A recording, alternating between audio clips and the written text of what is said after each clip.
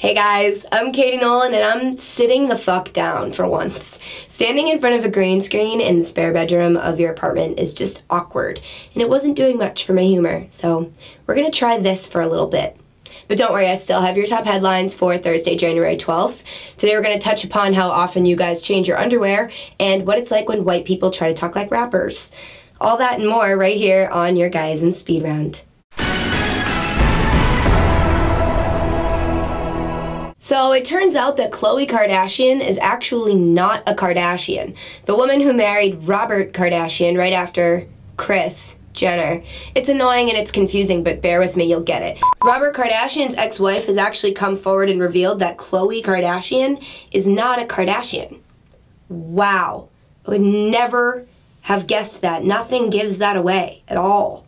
You know why else this rules? Is because I suck at memorizing lines. And now I have them right in front of my face. Katy Perry's family is reaching out to Tim Tebow and asking him to speak at their church.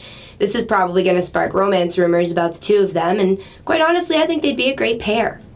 They're both famous for spending a lot of time on their knees. But if that rack is going to be Tim's first, he'll finish way before the fourth quarter for once. Some documents from the Casey Anthony trial have been released, revealing that she told psychiatrists Kaylee was the product of date rape. So she was a constant reminder of the most horrible moment of your life.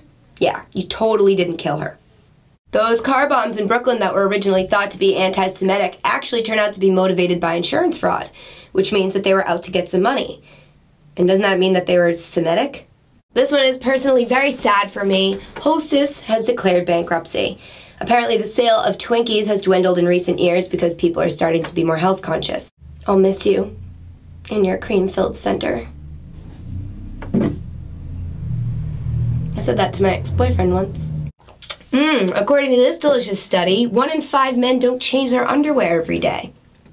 Which actually confirms the finding of my study that 4 out of 5 men are liars. A woman has been inspired to write a book about sex after having an orgasm during an MRI.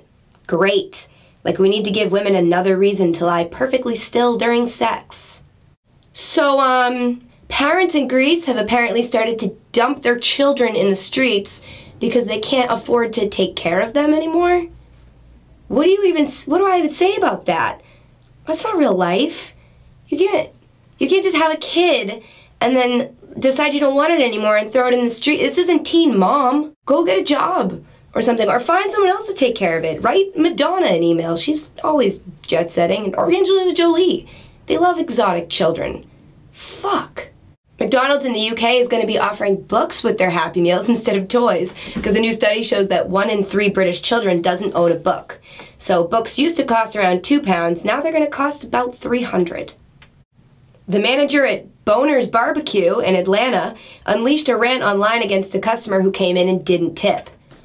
He didn't tip? What a jerk-off. That guy sounds like a real dickhead. I mean, he really gave you the shaft. Penis. And lastly, Courtney Stodden popped up in a Funny or Die video. And it wasn't funny. So when does she die? So that's going to do it for your speed round. I know it's a little different, and I probably don't have to tell you this because you're going to do it anyway, but let me know what you think in the comment section. And I will see you tomorrow with more headlines that you need to know.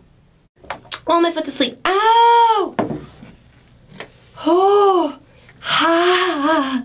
Tickle.